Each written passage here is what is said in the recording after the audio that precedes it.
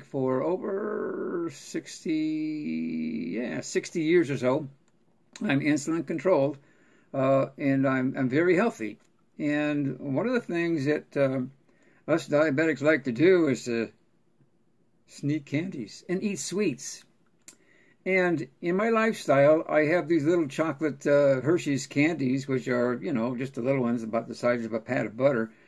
And I'm continuously nibbling on them all day.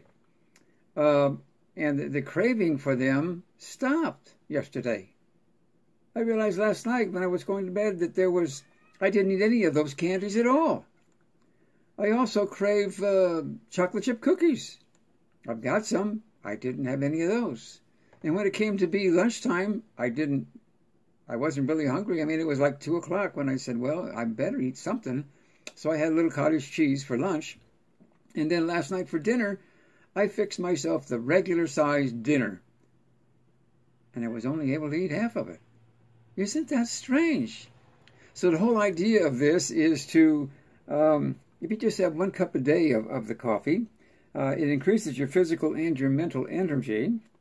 It enhances the mental focus and clarity. It promotes a sense of fullness. And I felt that. I mean, I didn't feel like stuffing food in my mouth. So that is part of the fullness, promote a sense of fullness, and promote mood and emotional health. Okay?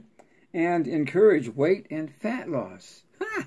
You know, us older men, we get a sag in the stomach. Belly fat's what they call it.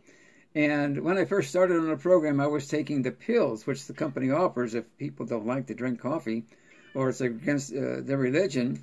And drinking the coffee, this is my 2nd day, and with the effects being noticeable right away, which is really neat. I mean, we have a promotion of where we offer you a free product. You know, try it before you like it.